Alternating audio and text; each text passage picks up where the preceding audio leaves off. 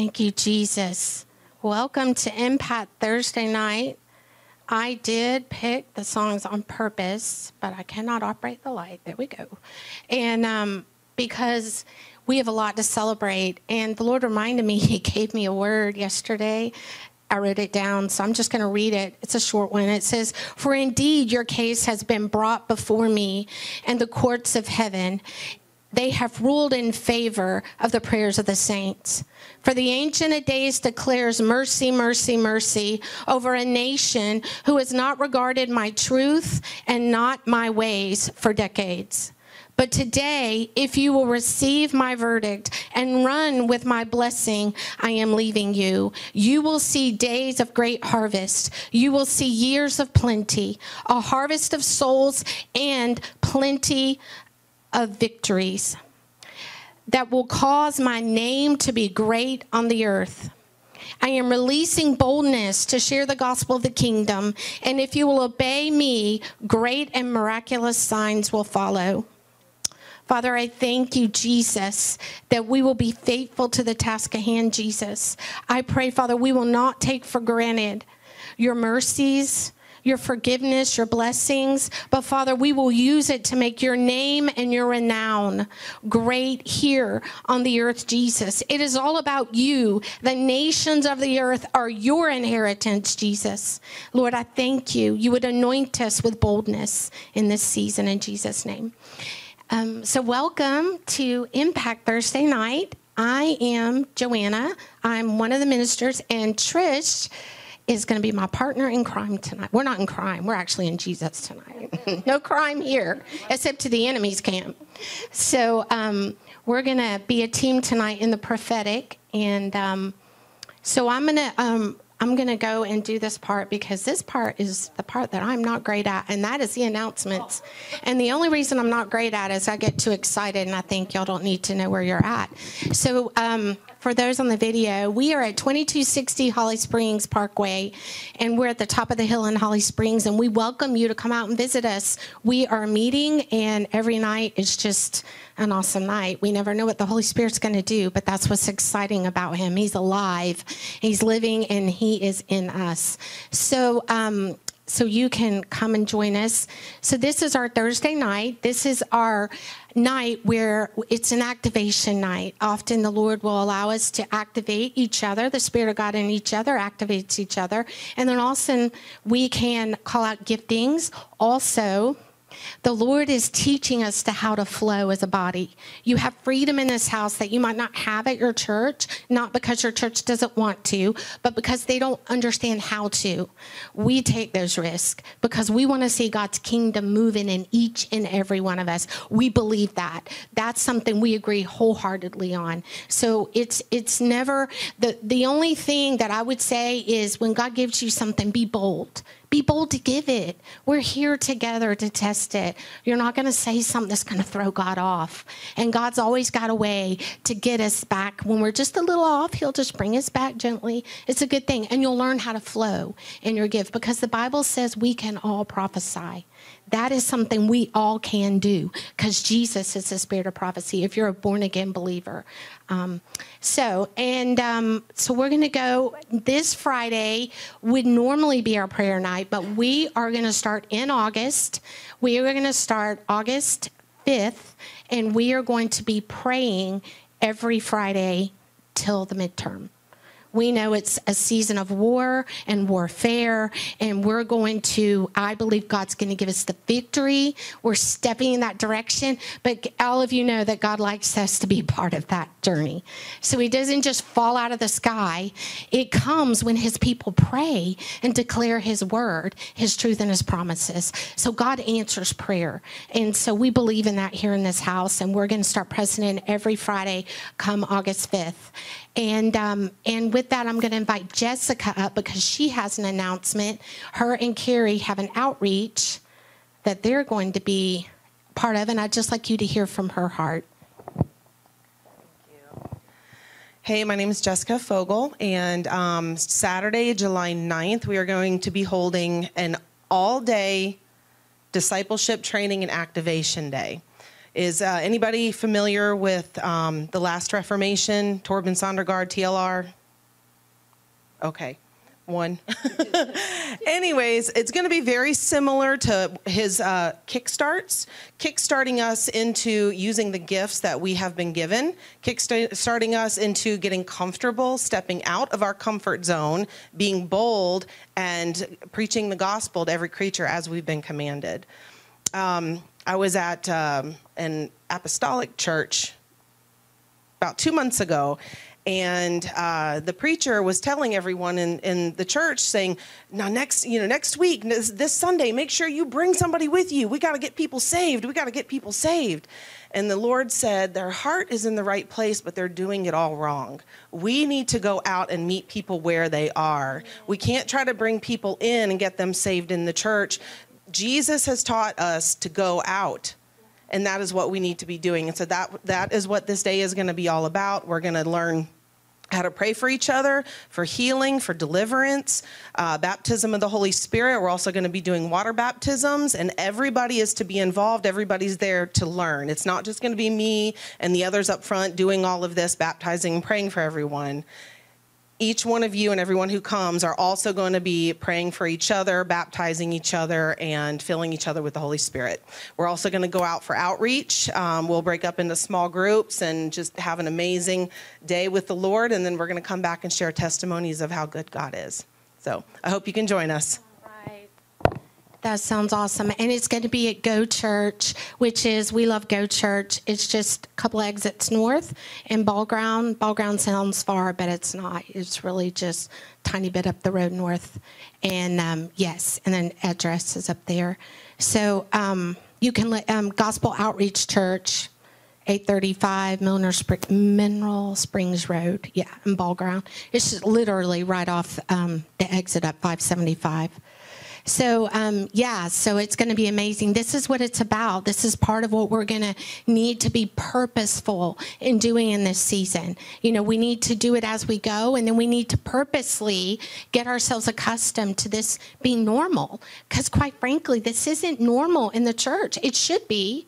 And that's why our churches have begun to teach such a shallow version of the gospel, because we're teaching it to new people, which we're supposed to be training and sharpening our swords when we're together at church. So we're not, yes, people get saved in the church. That's awesome. But that's not our goal. Our goal is to train and equip and encourage each other.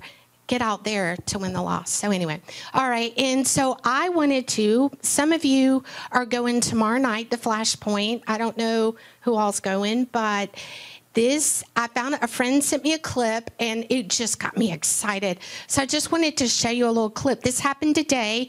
From what I can tell, it's a group of pastors. This is Gene, and he's given us a little glimpse, but it's a group of pastors that they all met here in Atlanta metro area. And believe it or not, two of the people on there we knew from like 25 years ago. They were not pastors. They're just some friends of ours who are missionaries. I thought, oh, that's awesome. So, okay. Hey, oh my gosh, you guys don't know. If you didn't come to Atlanta, you've missed it. Look at all these pastors here. We've just been talking for about the last, we've been here for 3 hours and they won't go home. You know, I don't know what to do. Flashpoint's not till tomorrow night.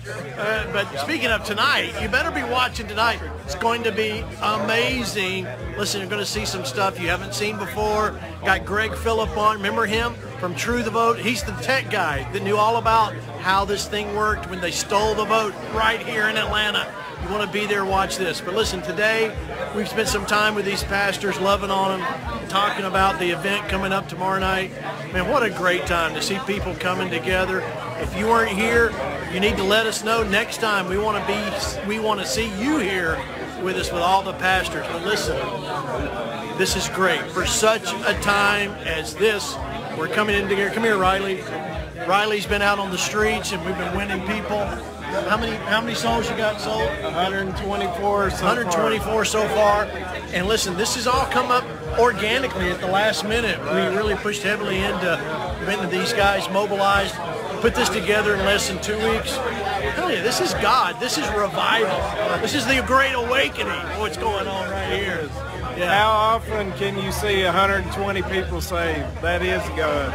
It's so amazing. We started at a church on Tuesday, Pastor Bruce Rhodes, and 20 of his congregation members came out with us, and it's so exciting. One lady got so excited, she called her cousin, and she was like, Riley told me to call you. You need to get saved. He got saved, said the prayer. It's so awesome.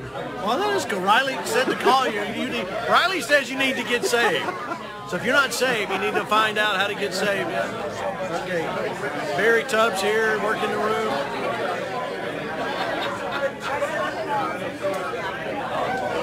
All right, guys. We'll see you tonight. Watch Flashpoint tonight. It'll be from the arena. Nobody will be there except us. But tomorrow night, you need to come early. Come early. Doors open at 5 p.m. Eastern Time. Be here so you can see what's going to happen. A lot of stuff happening in the pre-show before we go live at 7 o'clock. The program is going to be, oh, listen, late breaking news. We got, can I tell them? Yeah. Marjorie Taylor Greene's going to be in the house tomorrow night. Abby Johnson in the house tomorrow night. Lance, Hank, Mario, Dutch Sheets in the house. Listen, there's no better place to be than right here in Duluth, Georgia at the Gas South Arena. Come on. Where do people register at? GoVictory.com/FP Live. Listen, it's free. All that, we just want to know how many people we can plan for. We'll open up the curtains. We'll open up the doors. You know, this is what it's all about. Us coming together and seeing a move of God happen. I talked to Hank Kuhneman. He's bouncing around, ready to get down here. Lance and Mario, they're ready to get down here. We're going to see God do stuff here in Georgia like we've been waiting to see for a very long, long time. Who are we looking at? Philip over here. Hey, Pastor Philip. Okay. Hey. We got 394 people on the Victory Channel Facebook page. What do you think about today? It is a downpour here in this room right now of all of these leaders and pastors who are excited to bring this man and Flashpoint to Georgia because we are going to release a move of God tomorrow night. You don't want to miss it. I love that. Holy Ghost downpour. Holy Ghost downpour. Come on. We've been praying for rain and it is here. Yes, yes. All right, so you better be here. I want to shake your hand. I want to see you tomorrow night. All right, see you. God bless. So, yeah, a group of us are going, we're just meeting over there. We're going to try to get there. You need to get there at 5. It's free. You just need to register so they get a head count. So you can do it if you want to go.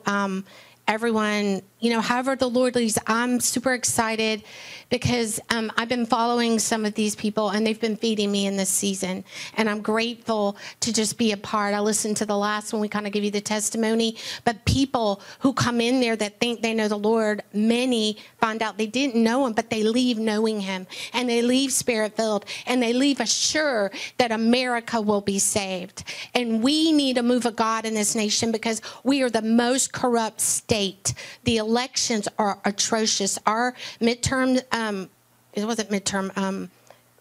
primary, just a farce. We're finding out all kinds of fraud that happen. But Jesus, he will not be mocked. So prayer can change this, and God can come up with a way. And I believe this is part of that. I believe the Lord strategically brought them here so we could intercede together over the corruption, over the spirits that are blocking.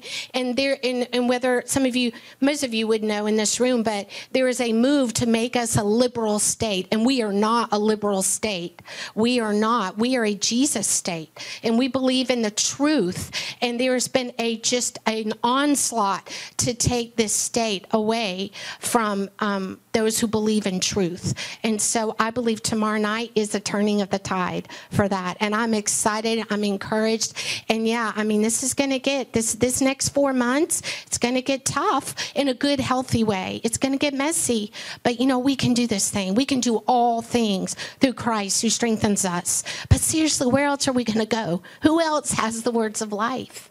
So guys, this is our watch. watch. This is our time. And we got to fight in the spirit like we've never fought before, because God's weapons are mighty for pulling down strongholds. And that's what we're up against. This is a weapons. This is in the spirit. We've got to get radical and step out and get bold so that we can see Jesus be magnified in this nation. The Lord has given us a major win, and he's downloading victories, but we got to do our part. It's our turn. It's our time.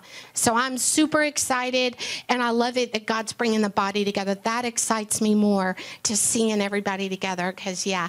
And if those of you, if the Lord's not leading you go, that is totally fine, but I would ask you to pray for us to be protected, because we're all going to be in one central location. And in Jesus' name, we're going to be fine. But we appreciate and even covet your prayers for real. We don't take light this hour. We can't be foolish.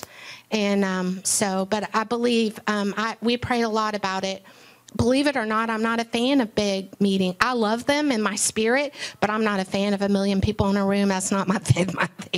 I like small meetings, but I know the Lord said to go, and we're going to go. So I'm going to invite Trish up now, because I'm going to let her introduce James. She's got a word and take us into this side of our mess. Well, it goes along with what Joanna was saying, and I have a word in a couple of 3 consecutive incidences that happened this week, and one was just as recent as today. And this gentleman passed by me, and I just kind of noticed him. I didn't get a word. I didn't get a vision. I didn't get anything. I didn't hear anything, feel anything.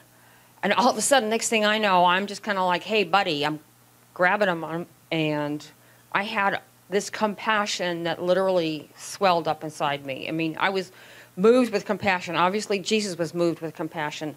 So then I just said, well, I'm just going to pray for you. I didn't ask him. Usually I ask people, but I didn't ask him. And so I started praying for him and declaring who he was in the Lord. And he's a big dude, probably about 6'6", and he was crying and he was bawling. And then he told me, he said, my wife is on dialysis for her liver, and my sister has already gone through it. It's been about 3 years, and she did get a transplant. He said, so God has prepared me on how to pray and move in this season. And he was like, thank you, thank you, thank you. And he said, and I just got custody of my daughter. And it just gave him such comfort. I didn't want to be inconvenienced, because it was like not on my radar to do that. I was literally in another place up here in my head. And it really goes along with what Joanna was saying. We have to persevere and push, and we have to be ready all the time. We have a momentum now because the iniquity has been lifted off this nation. So let's go for it. Let's pray in the Spirit at all times. And so I'm just going to read something in Ephesians. It says, praying always, as we all know Paul wrote it, praying always with all prayer and supplication in the Spirit, being watchful to this end with all perseverance and supplications for all the saints, and for me that utterance may be given to me, that I may open my mouth boldly to make known the mystery of the gospel. That gentleman all of a sudden knew the mystery of the gospel. And 2 others, one was a lady and one was a gentleman this week as well. And it was not something I was thinking about doing. I didn't get anything. It was in an instant, it was compassion, and it was a compelling. I didn't think about being afraid. I didn't think about what anybody thought. I didn't think about who was looking and who wasn't looking. I didn't think about the results, because those belong to the Holy Spirit. So as we pray in the Spirit, and as we sit in the Word, and we receive the Word, and we let God visit our hearts, and we go to Him, and we let Him minister to us, there is nothing that we cannot do. We can move past any obstacle. When the enemy is playing in your head 24/7, and you're in fear, you're in discouragement, you're paralyzed. If all you can say is Jesus, if I be lifted up, He will draw all men unto me. He will draw you back to Him. His name is powerful, and I know we all know that, but we are in for a season where the demons are screaming and the Lion of Judah is roaring. And the dark is going to be very dark, and the glory of God is going to be mighty. And if we are the only ones standing, let it be us. but it's an individual choice. So that's what I'm sharing, because the opportunities are going to come and you're not going to even know they're there. But your spirit will know, and your spirit man will be ready. So stay ready. What can you do to become ready? What can you do to persevere even more into what God's called you to do? Because there's nothing that he has called us to do that's insignificant. And if you're thinking about it too much, then you think you have something to do with it. And you might retreat. So don't retreat, because then it's like you're making it about you. But anyway, I'm just sharing that because I just love how God is surprising me and how he is touching someone's heart and how they are receiving his compassion. That's the only true love, and that's truth. And with that, James Trivette is going to come up and minister the word. He gave a great word last week. I don't know if is it related to that? Is it part 2 or it's a part 2? So it was pretty dynamic. So let's welcome James. Well, Lord, we thank you. We're excited, Lord, for what you're doing. We're excited, Lord, because we can see your hand. We can see your momentum. We can see the things that you're doing out there, Lord, and we want to be a part of it. And Lord, tonight I ask you just to touch each one here, Lord, and just download whatever they need for the purposes and destinies that they have, and for the things that they'll be even needing for this coming week, the truth, Lord, the revelation that you need to give, the anointing and the power. So, Lord, we want to walk in your ways. We do not want to miss a thing in this time. So we thank you, Lord. We bless this time together in Jesus' name. Amen. Well, tonight we are going to be talking about part 2 of loving the lost, but the fruit of the Spirit is love. Now, I really had some good intents for part 2 to actually give a little bit deeper in the revelation, but what the Lord was showing me was I need to basically just give a biblical example, and that's what we're going to go through tonight. So it started out really simple. You know, you start looking at Scripture, say, this looks like a fairly simple biblical example. But the minute you get into the Word, all of a sudden, there's new purposes and new destinies inside of what you thought was a fairly simple interaction. So I'm thinking, well, maybe that's what you're trying to tell us. We don't know the meaning of all these interactions we have. We look at it and we get excited for something that happened, but we don't know the fullness of what's going to happen. We know that we've planted some seeds, but we don't know how they're going to grow up or what's going to happen. Because God is at a special time for us. Now, if you haven't seen the part 1 of this, you really need to watch that, because that's really sort of the foundation of all of this. And it's out there on YouTube on Impact Ministry Center. So part 2, I planned on just doing an illustration. But I noticed that we do have a lot of new people who probably haven't seen the part 1. So I said, Lord, how am I going to cover the discussion about this? So he gave me a way just to go with the prophecy. And I'm going to cover that in a second. But one thing I did not talk about last week is, why do I call this loving the lost? I mean, where did that come from? Well, where it came from is the Lord said, I want you to do a message on loving the lost. So I said, excuse me, Lord.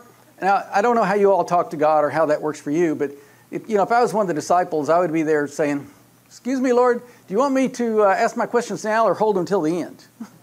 I'm more of a dialogue kind of person. So he says, I want you to talk on loving the lost. I said, right. What does that mean? Because God, to be honest with you, I'm not sure I'm that person. Because to be honest with you, I don't love everybody. I mean, there's people out there just evil, I mean, there's people who basically would be proud to be elected as the Antichrist. I mean, it's like in their heart, they're just evil. They're serving the devil. They're worshiping the devil. I said, I don't love them. I don't love the devil. I don't think he's going to repent next week. I don't love demons. They're not going to repent either. So, Lord, I'm trying to understand. I'm not sure I'm the right guy to talk about loving the lost. And he says, oh, yeah, yes, you are. You need the message.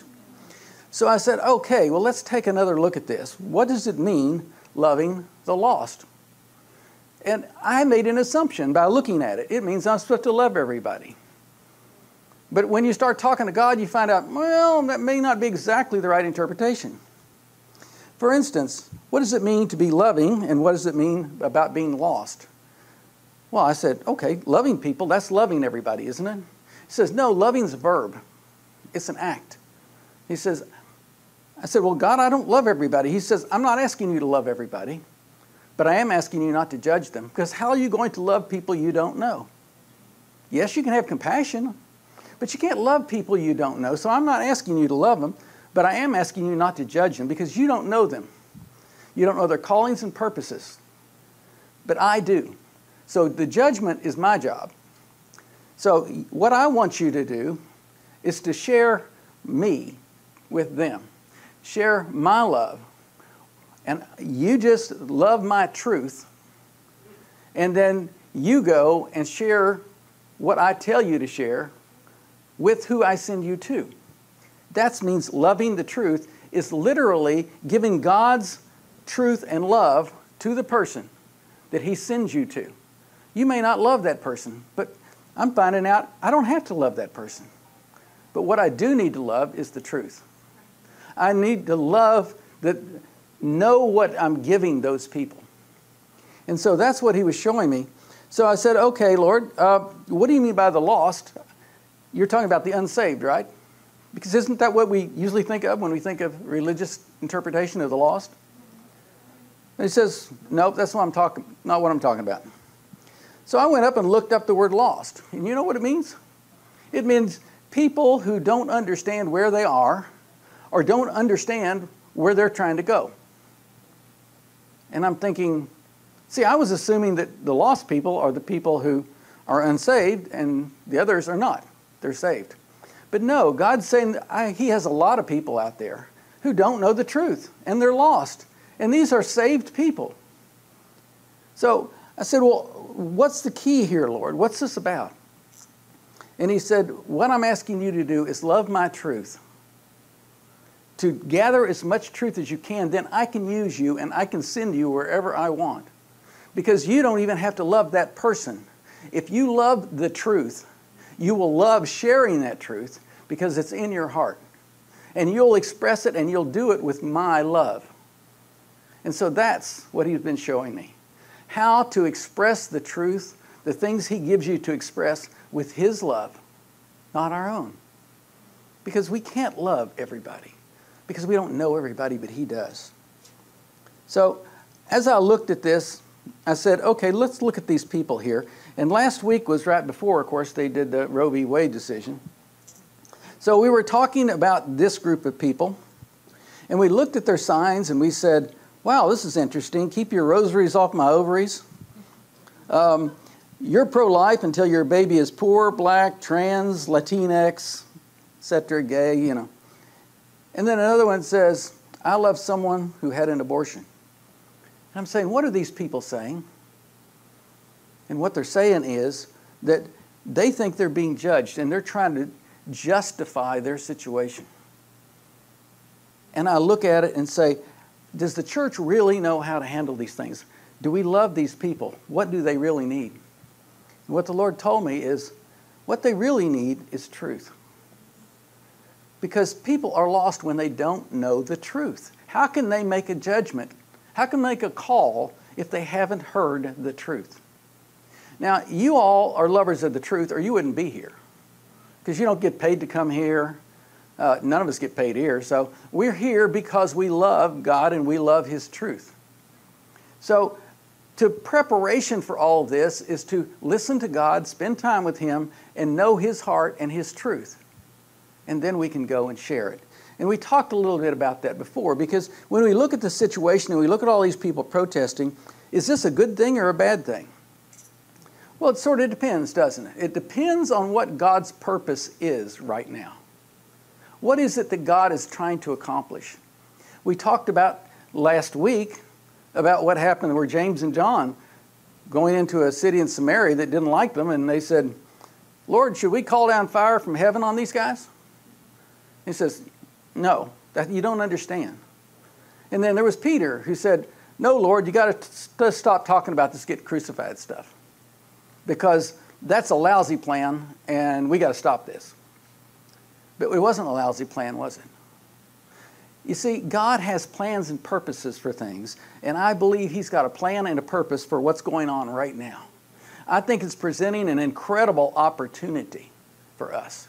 Because these people are going to find out really soon that they've been lied to.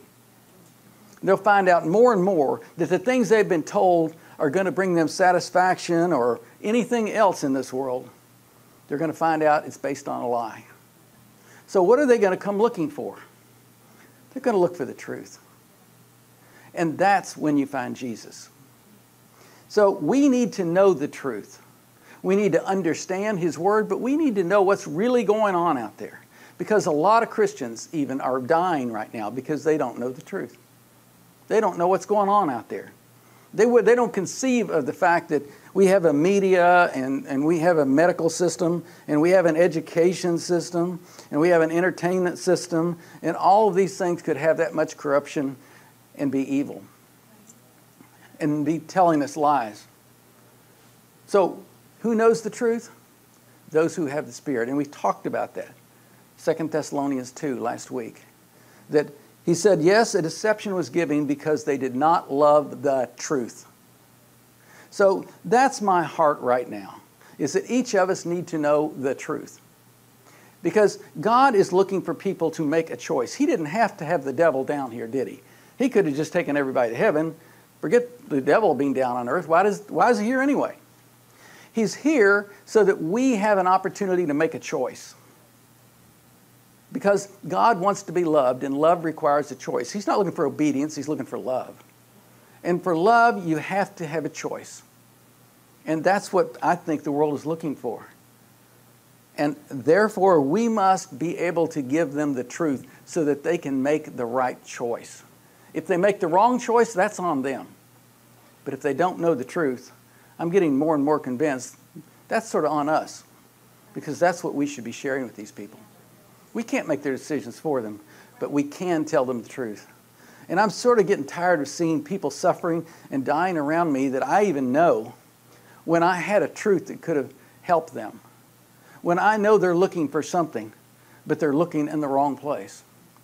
So with this, let's just go into the message a little bit. And as you see from the pictures, I'm talking about certain groups of people here, but actually it could be anyone. We talked about the gay life parade here, and these people are saying, hey, this is righteous and this is holy and this is a good thing.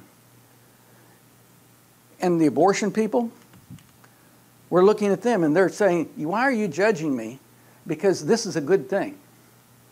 But what makes it good is it's the truth of God. God has the best plan for everybody, every single person. If you don't believe that, you're going to have trouble out there sharing truth with them.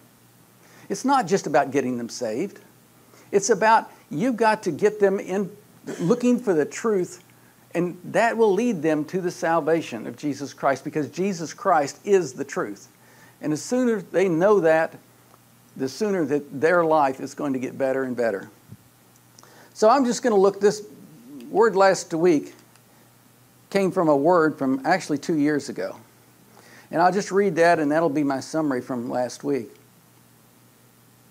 He said, do you love the truth? For love is an issue of the heart. Love motivates you to care and to cherish, to uphold and to defend. Love will believe and care the same in both public and private. What you love is what you treasure. And where your treasure is, there your heart will be also. To know me, you must know my truth. To love me, you must love my truth. If you cannot love my truth, you cannot love me. For I am love, and my word is truth. Seek my truth and repent, for I offer it freely, and you must worship me in spirit and in truth. I'm calling forth pastors, prophets, and priests in these days that love the truth and will speak my truth out of love. For out of the abundance of your heart must come the words of truth. Only a pure heart can speak my truth, for my word is truth. I will judge the words of the pastors, prophets, and priests who speak with arrogance, self-righteousness, and retribution, or agree with the lies. For if they cannot carry my heart, they cannot carry my truth. The power of deception lies in pride, the lust, the shame of the heart, but truth can set them free. See, they don't know that. A lot of these people that had abortions, they're dealing with shame. They invited the spirit of death into their body and they're struggling. And they don't know they can be free from those things.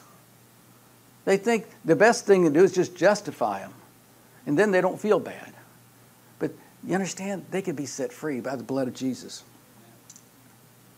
Be not proud, for you were once in bondage to the lies of this world, but you must humbly and boldly speak my truth from a heart of love to win your brother's love, to me and my truth. For love of my truth is a true witness of your love for me.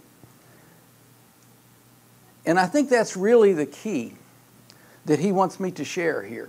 So we're going to look at an example in the Bible. And though I started out just wanting to do it as an illustration, it turned into a Bible study. So we're going to get a little bit of Bible study. And let me start out with just Ephesians 5:17, my favorite scripture. Do not be foolish, but understand, excuse me, what the Lord's will is. That God is saying we need to understand what it is that's His will. And once we do, we're not worried about sin, to be honest with you, because if we know the truth, sin is just stupid. And therefore, I believe if we give people the truth, it's up to them to make a choice. And so many more are going to make that choice for Jesus when they know that He is the truth. Excuse me. So I'm going to start with John the Baptist discussion in John 3:34 through 36, the last 3 verses of John 3. For the one whom God has sent speaks the words of God. There it is. God gives the Spirit without limit. The Father loves the Son and has placed everything in His hands. Excuse me, let me get some water here.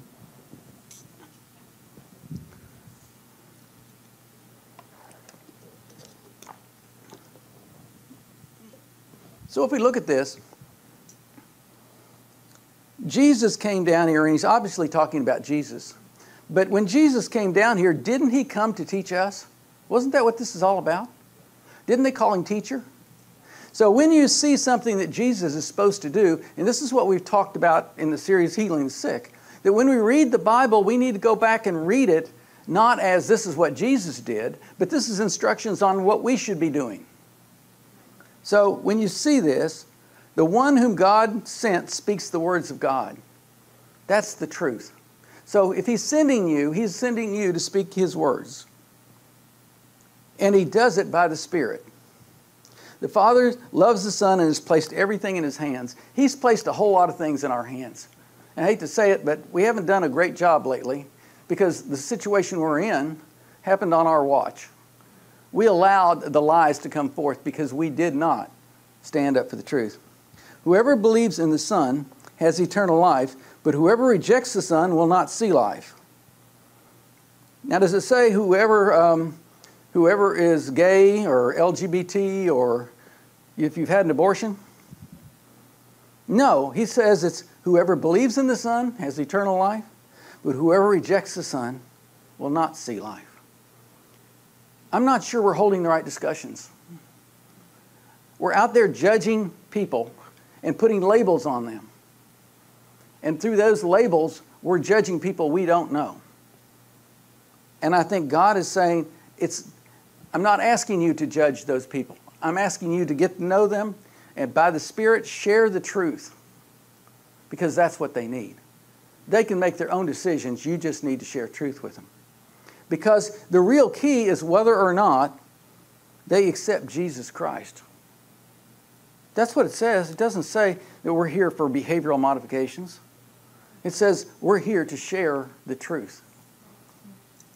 And it also says that whoever rejects the Son, God's wrath remains on him. In other words, we're all born in sin. And it's not, He didn't come to judge us. Why? Because we're already judged. And we just need to be able to share that with people. So as we go for this, the reason I wanted to read this is the verse right before we're going to start in John 4. And let me just look at this in a brief Bible study. John 4, 1 through 6. And the Pharisees heard that Jesus was gaining and baptizing more disciples than John, although in fact it was not Jesus who was baptizing, but his disciples. Now see, right there it is. He's training the disciples to do the work, right? Because that's the plan. When the Lord learned of this, he left for Judea and went back to Galilee. So he's saying, well, maybe I need to protect the disciples. I don't think we're ready yet for this.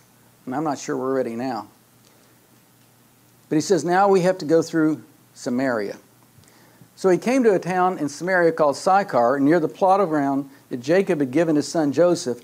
Jacob's well was there, and Jesus, tired as he was from the journey, sat down by the well. And it was about the 6th hour.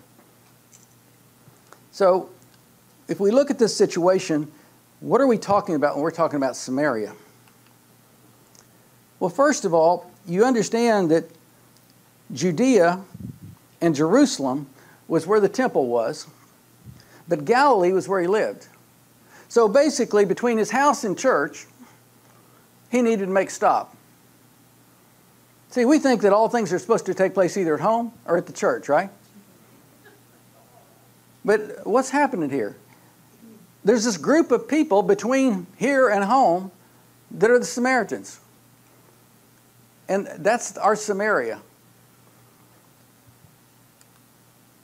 And you look at it and you say, wait a minute, what's significant here in this place? Well, you remember he said that Jacob had this land and he gave it to Joseph. So I said, well, let's take a look at where that was. And sure enough, we see that Jacob had left Israel and then came back to Israel. But when he came back, he wrestled the angel in Peniel. He met with Esau there in that blue dot. And then he went to Shechem, which is the same place as Sychar. So that's where this well was. It just happens to be where Jacob came in and dug this well. So maybe there's something significant for this location. When I'm looking at this up, why'd you include this in the Bible, Lord? And so I'm looking at something simple, but what I'm realizing is something greater is taking place here than I even realize. So I looked at the scripture, and sure enough, Jacob built an altar there. When he came into the land, he built an altar. He says that's the place he came to after leaving Laban. He arrived safely at Shechem in Canaan, camped there. And then for 100 pieces of silver, he bought from the sons of Hamor, the father of Shechem, a plot of ground where he pitched his tent, and there he set up an altar. It's called El Elohi, which is mighty is the God of Israel. So that spot is significant because Jacob built an altar there. He had a reason. As a matter of fact, he gave the land to Joseph, and Joseph, who, as you remember, was down in Egypt, when he died, they brought his bones back and buried them in Shechem.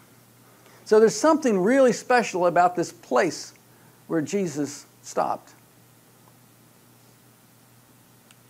If we look in, it just so happens that why it was so special was, it turns out that Abraham had also been to Shechem. As a matter of fact, that's where he entered the land of Canaan. And we can look at the map there and say, sure enough, that's why it was special. Abram passed through the land as far as the site of Shechem, the oak of Moreh. Now the Canaanites were in the land at that time, and the Lord appeared to Abram and said, to your descendants I will give this land. So now do you see why that land was important? It was the place where that land was dedicated unto Abraham and the people, his descendants. So there's something significant happening here. See, when we're just witnessing and we're going and sharing something, God is telling us to go a certain place and give a certain word, we don't always know this is the significance of that. So this just happens to be the place where Abram was given the land. And now Jacob is there, and now Joseph is going to be buried there.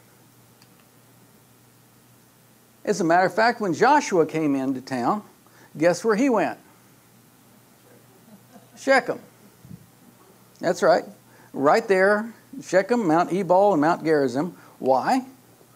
Well, it turns out that God had told Moses, I'm setting before you today blessings and cursings. When the Lord your God has brought you to the land you are entering to possess, you are to proclaim on Mount Gerizim the blessings, and Mount Ebal the curses. Now, we know Moses didn't make it in, but Joshua did. And what did Joshua do? He built on Mount Ebal an altar to the Lord. Half of the people stood on Mount Gerizim, the other half on Mount Ebal. And Joshua read all the words of the law, the blessings and the cursings. So that spot is where the land was dedicated. And it was dedicated here by Joshua to the law, because he read the law and confirmed the covenant on that very spot. The first place he did that. So all of these people, Abraham, Jacob, Joshua, all of them built altars on this one spot. So there's something very significant about this spot.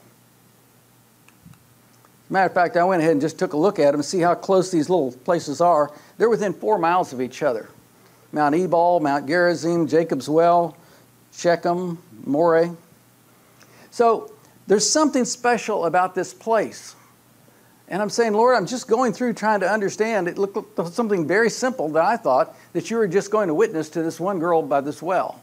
And what I'm finding out that there's something very significant in what happened here.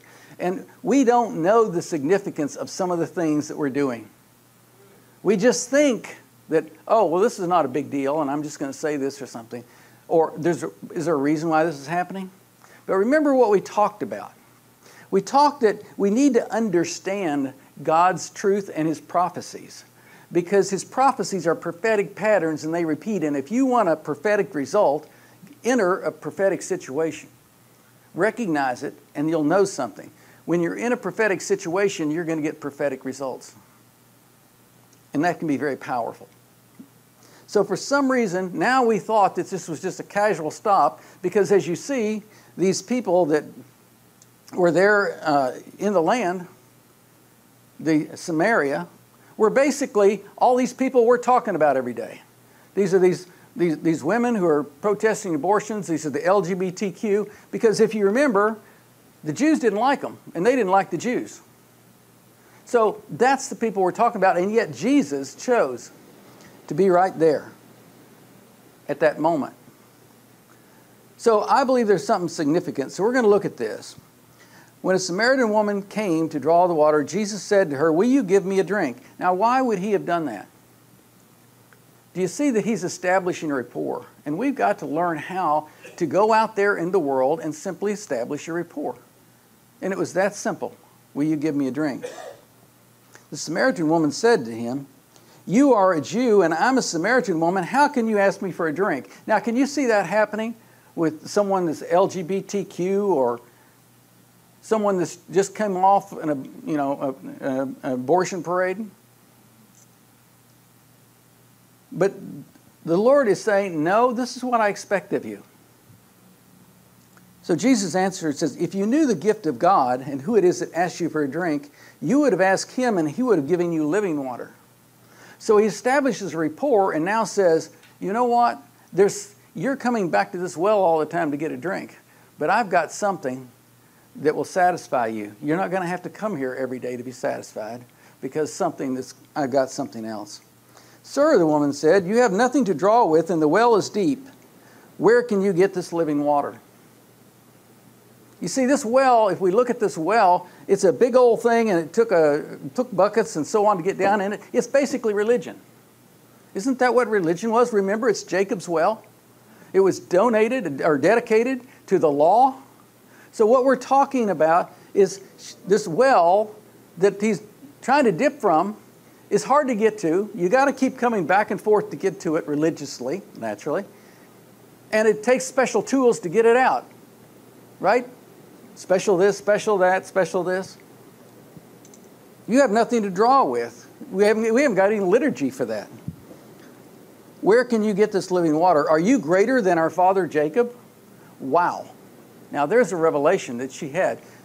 She was obviously prompted to say something here. You see, right there is the point. Is he greater than Jacob? Is this a comparison between the Old Covenant and the New Covenant? Are you bringing something better? Better than what I thought God was all about? Better than what I thought I had? Have you got something better? Are you greater than our father Jacob, who gave us this well and drank it for himself?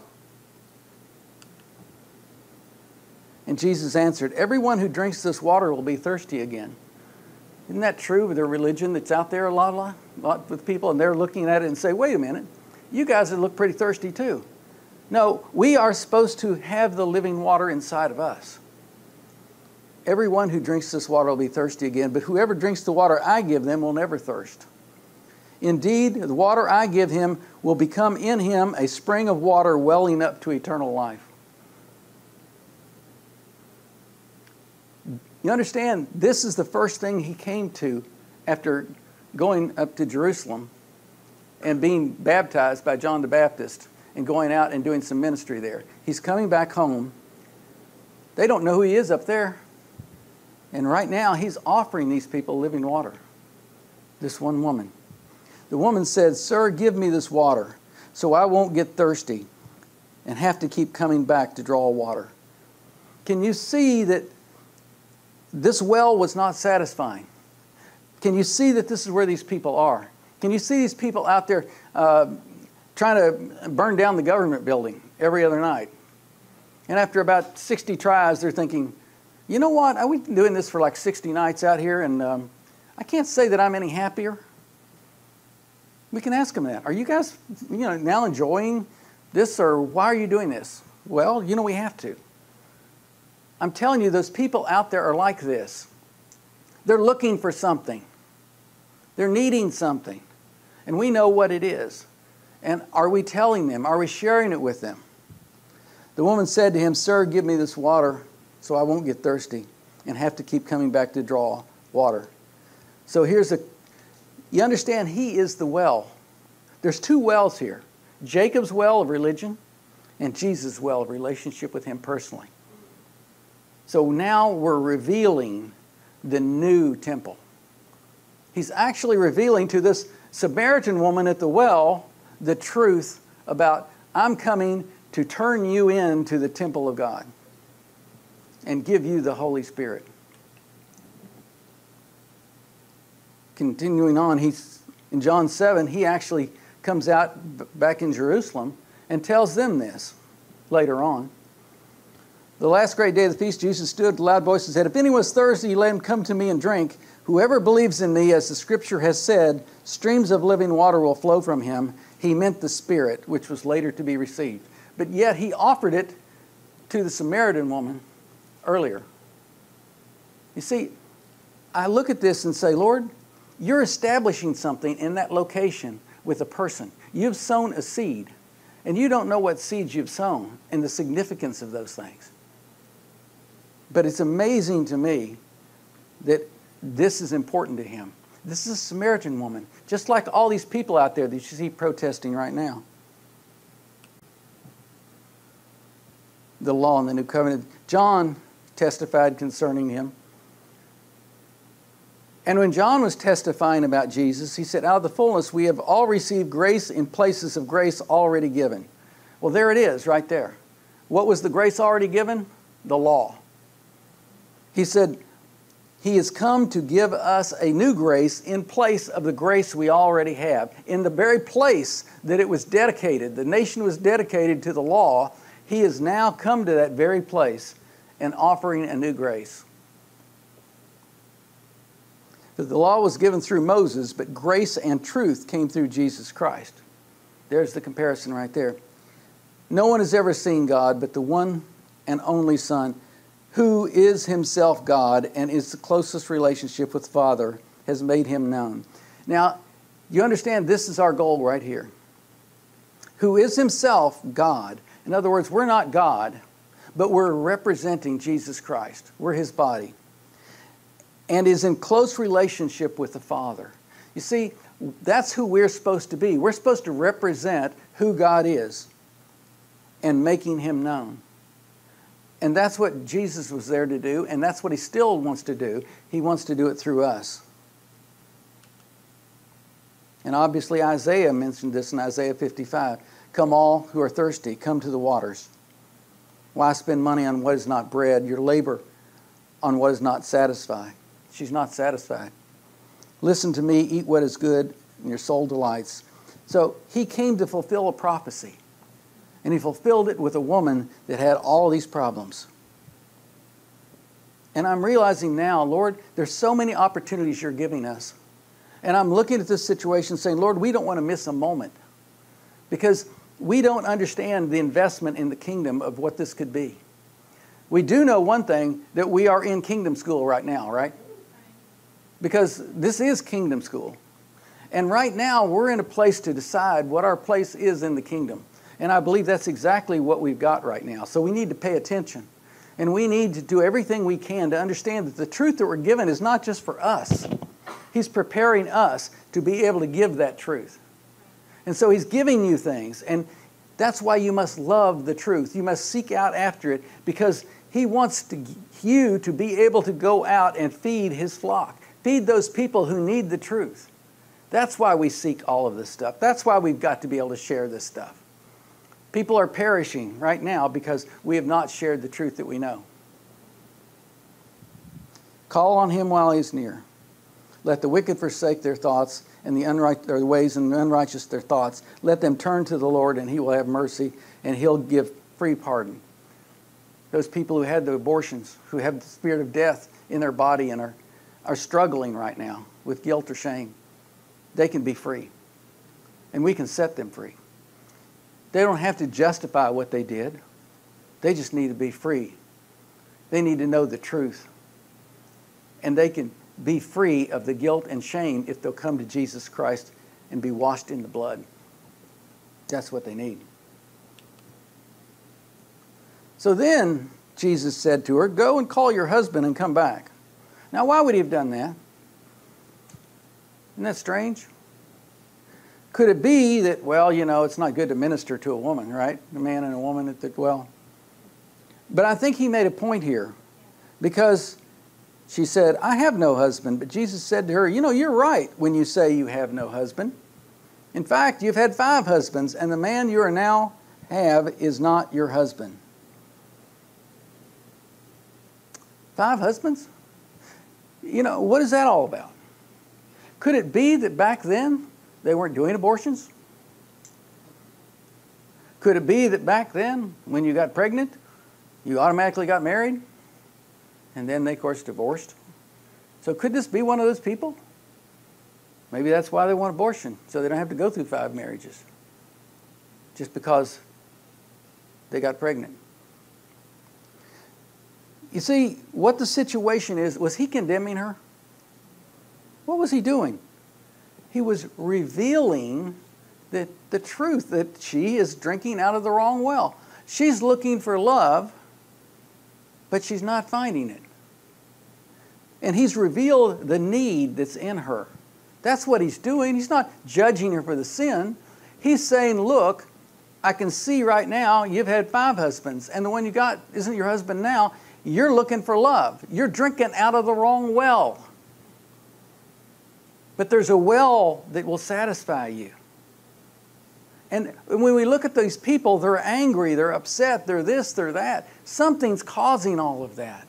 There's a root to this, and the Lord will reveal it using the spiritual gifts that He's given you. And I believe He's given us anointings to get in there and deal with that issue. And that issue is opening the door for them to know the truth. So I don't know that I'm supposed to stand up on some stump and preach the gospel. I think very often He's going to send me to different people. And those people He may have been working on for 3 years. We don't know. But at that very moment, He's arranged a meeting.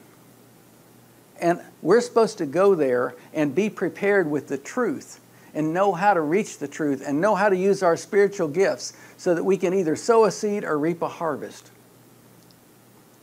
And that's what He's doing right here. He's using a very simple word of knowledge to reveal what her problem is. "Sir," the woman said, "I can see that you're a prophet. Our fathers worshipped on this mountain, but you Jews claim that the place where we must worship is in Jerusalem." There it is, right? Hey, we got our building over here. You know, we're Catholics over there, and you're saying we should be over here in First Church, Baptist Church. But He's looking at these two, and He's saying, wait a minute, which one should we be worshiping in? What's His answer? "Believe me, woman, A time is coming when you will worship the Father neither in this mountain nor in Jerusalem. You Samaritans worship what you do not know. There is someone that's lost. See, you're worshiping in a building, but you don't know who you're worshiping. And I think that's a lot of the problem right now. We don't know, they don't know the Lord. They think He's in a building over there. And He says, no, a time is coming when you'll worship the Father, neither on this mountain nor in Jerusalem. And actually, during COVID, that's literally what happened, right? Didn't the church leave the building?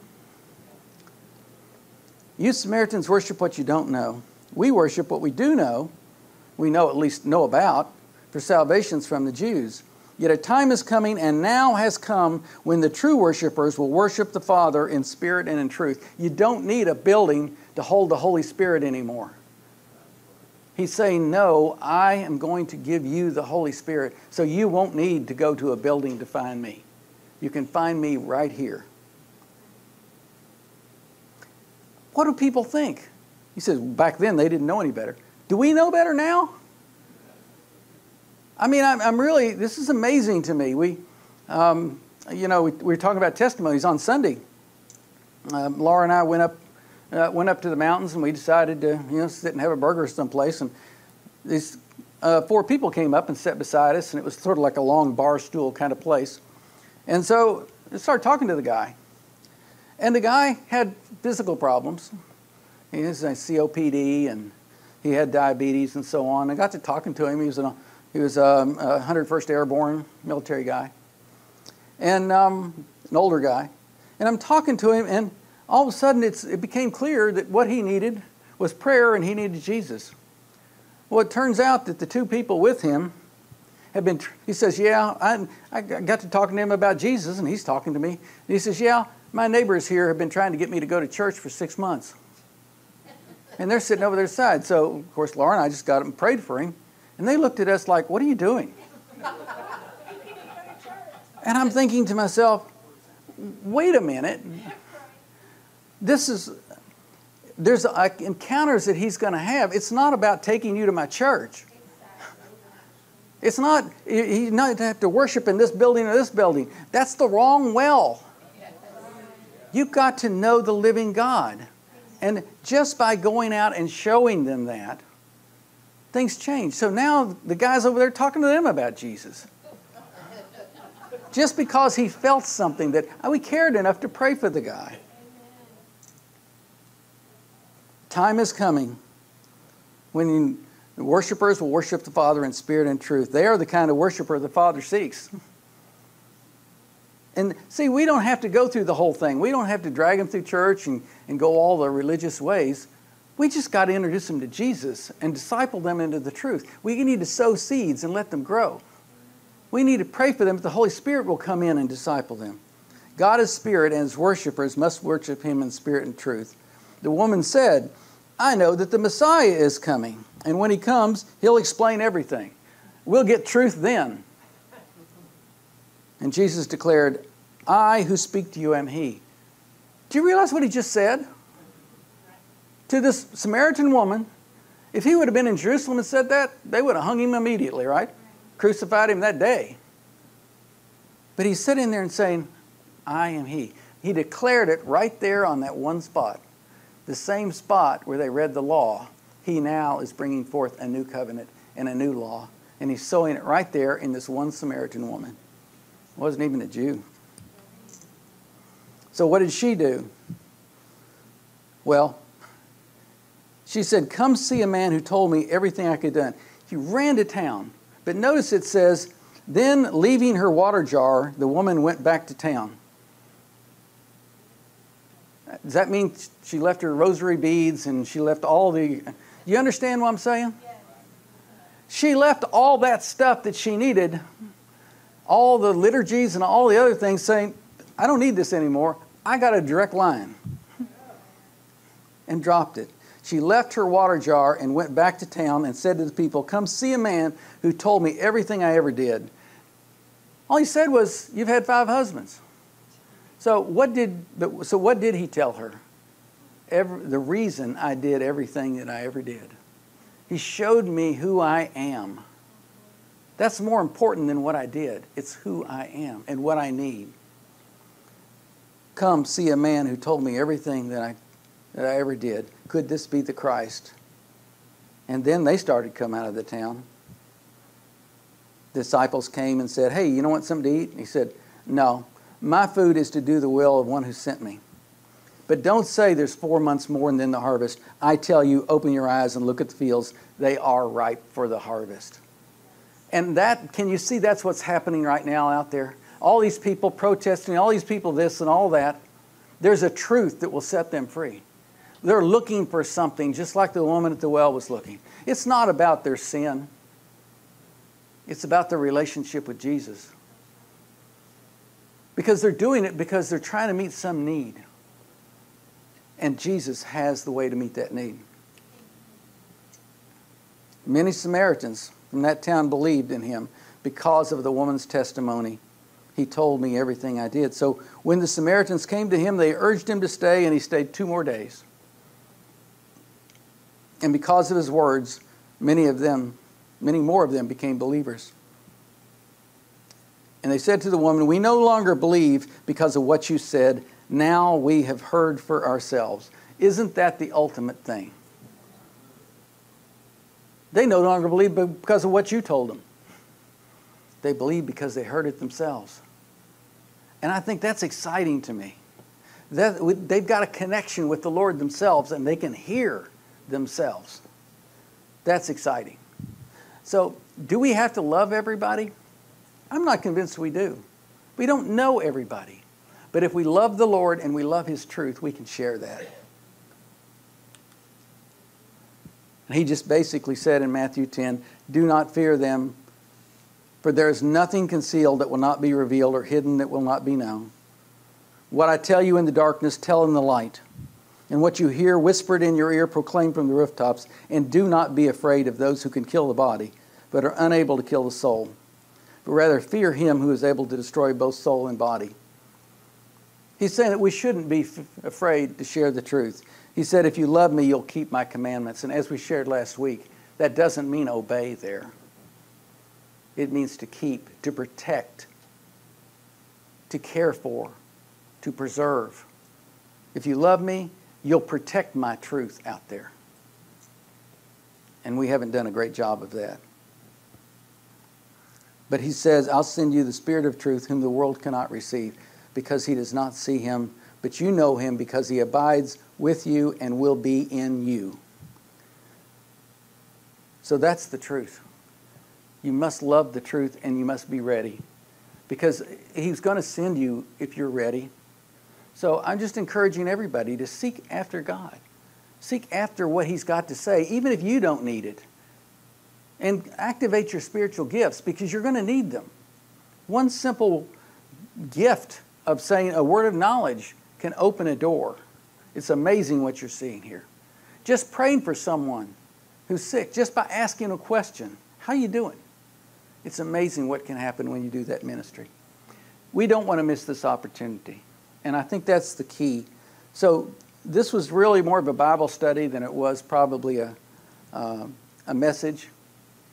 But hopefully, as you read the Bible, I want you to read it as what we should be doing.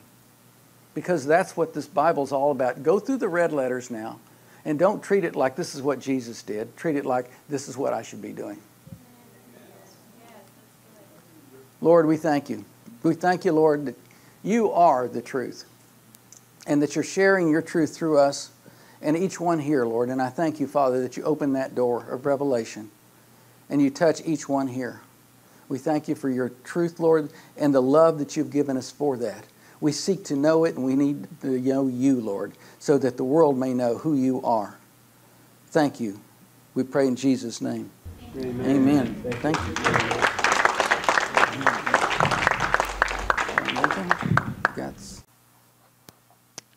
That was a great message, James.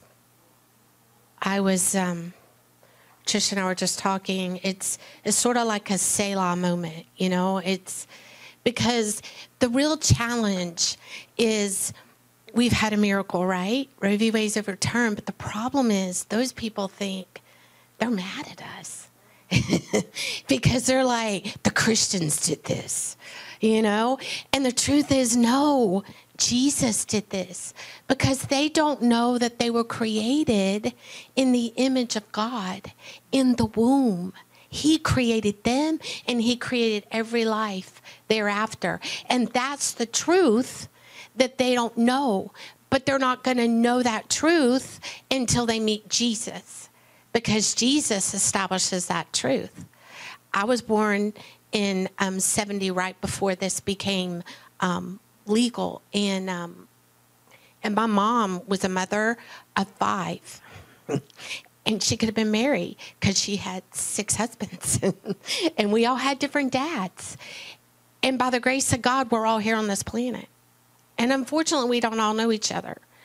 But the truth is, she didn't know the value of a life.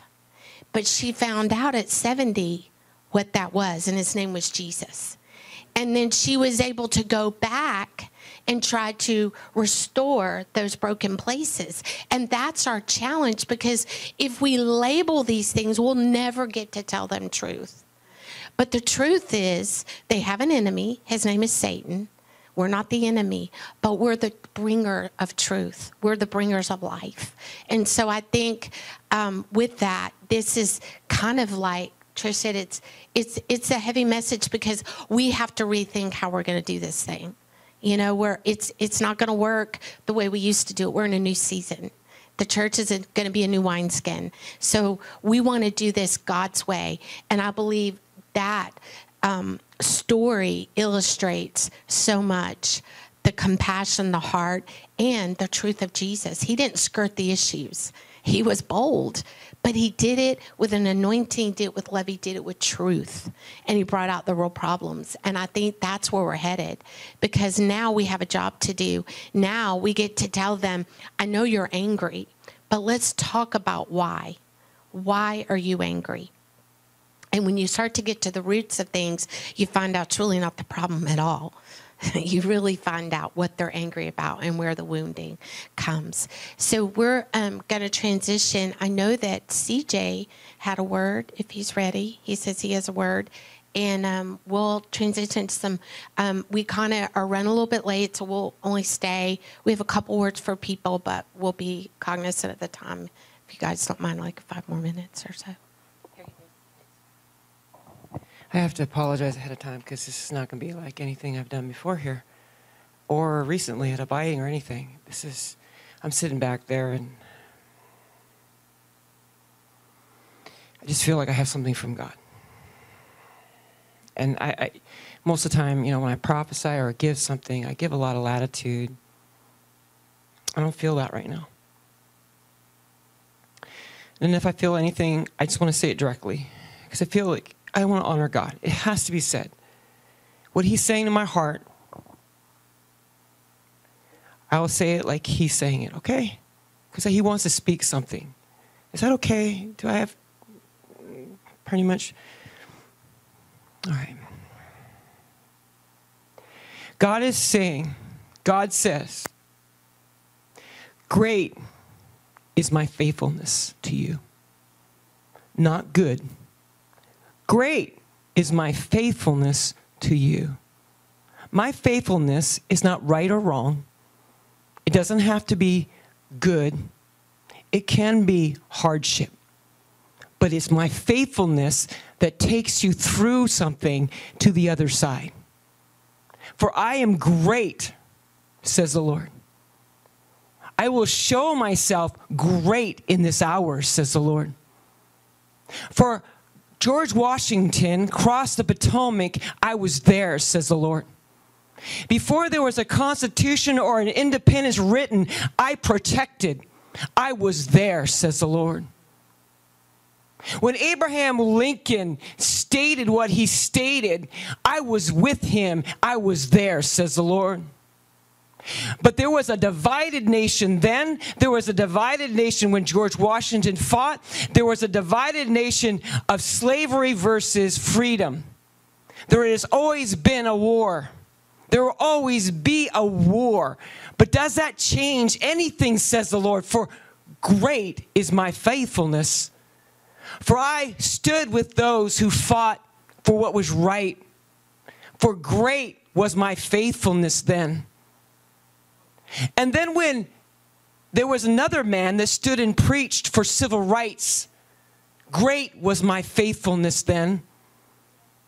I changed this land many times. I came involved in the issues of that day for many reasons, because I have a plan, says the Lord. And I use very few people in their faithfulness. I was even greater, says the Lord. Because I protected them not because it was America. I protected them not because there was a constitution. I protected them not because they declared their independence. That came as fruit of my work. For great is my faithfulness. Don't put me on a place where I have to do everything where you want it to be done, says the Lord. For I will do what is best, says the Lord. But I'm about to do things you've never seen. There will be people that will give their lives for me, says the Lord, just as George Washington fought and people died for me. Just as people fought the Civil War and people died for me. Although there is a divided nation before you, says the Lord, there has always been a nation undivided. One nation of my doing, a people of mine, says the Lord. And this people will rise again. And even now you have a choice, says the Lord. You choose today who you will serve. You choose today to understand it is time to rise up and fight for freedom, fight for the lost, fight for those who are orphans and widows, says the Lord. Fight for those who are now going to be struggling because of gas prices. Fight for those who can hardly pay the rent. Fight for those who are hurting because I am knocking on their door, says the Lord. Fight for them because they see you. Fight for them because they see you.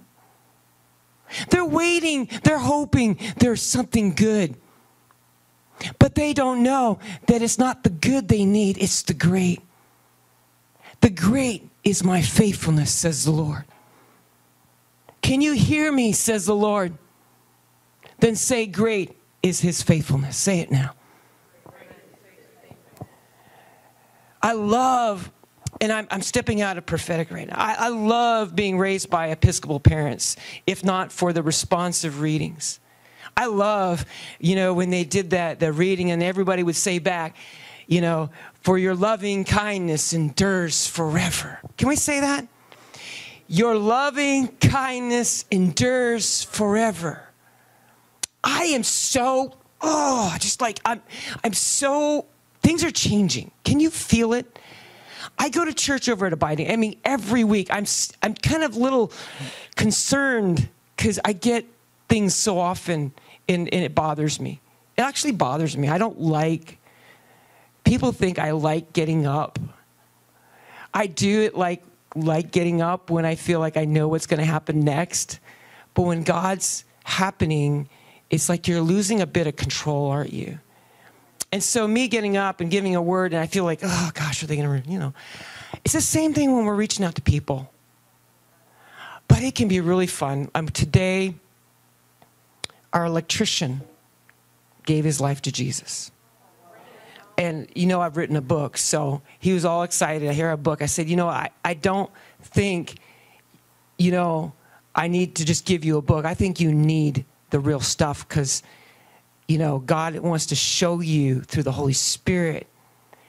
And he said, well, I've been raised and my mom's been praying for us. I said, well, this is your time. And he left I said, here's my number, sign the book. I said, just call me. Have any questions, call me. I felt like for once I started to understand why I've gone down the path I'm on. And I think we need to understand why you've gone on the path you've gone on.